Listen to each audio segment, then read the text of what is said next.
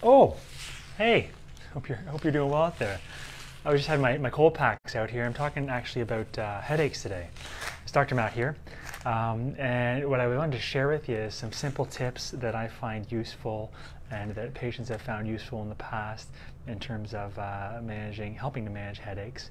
And looking at all sides of things so that you can help yourself a little more. So cold packs, I think that's something easy that you can do for yourself, and I've always shared just like this, right? On the front and on the back, and just hanging out. And a lot of times that works really well, the front and the back. And also consider, I want to share with you first a little bit about some anatomy so you have a better understanding. But remember that what you practice throughout the day may be a large piece of the puzzle in terms of the cause of your headaches, and if you're under stress, even if you don't realize it. But oftentimes, all these joints and the spine that protects the nerves, if things are shifted and irritated, that may be a factor. All these nerves, a lot of them come around the head, so that'll be important. And that's one of the things that we look after here in the office, is addressing any shifts in your spine. It may be a factor when it comes to the function of your nervous system and your spine, and they may be implicated with your headaches, so consider that. Also, some of the things that I really like are the soft tissue as well, the do-it-yourself soft tissue. And what you can do is imagine the back of your neck just like this, right? Just like this is a diamond right underneath your skull, right? And what I'll do is I'll just fall off my skull. So here's the bottom of my skull, fall off, and I'll slightly just put some tension in there. I'll put pressure towards the spine, so I'm on my right side right now, and then I'll look down to my left knee, and I'm just putting a little bit of pressure in there, and I'll do 5 to 7 passes. Focus on breathing and get right to the end range. Breathe. And you can also palpate or touch different areas back at the base of your skull and go through different ranges of motion. And you may be a little bit tender, right? That's going to be normal.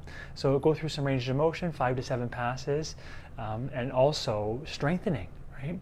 And you can do this a few times throughout the day if you find yourself really tense, and some of these muscles may be implicated in your headaches as well.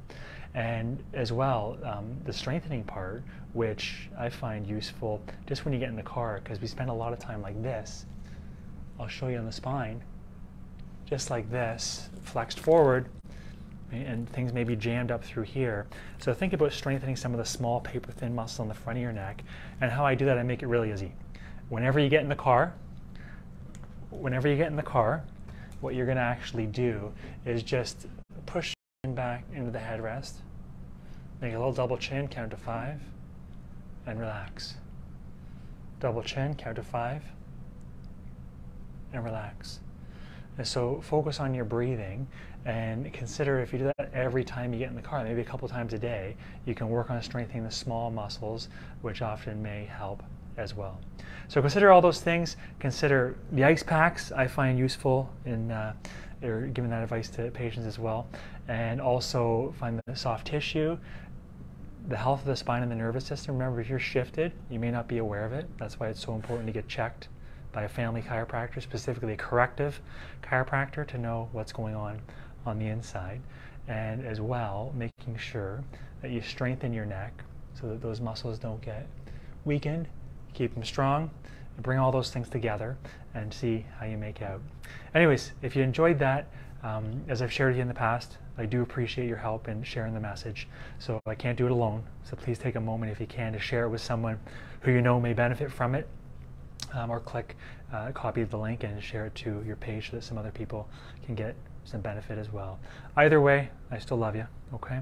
So I hope you're doing well out there, and have yourself a wonderful day. Bye for now.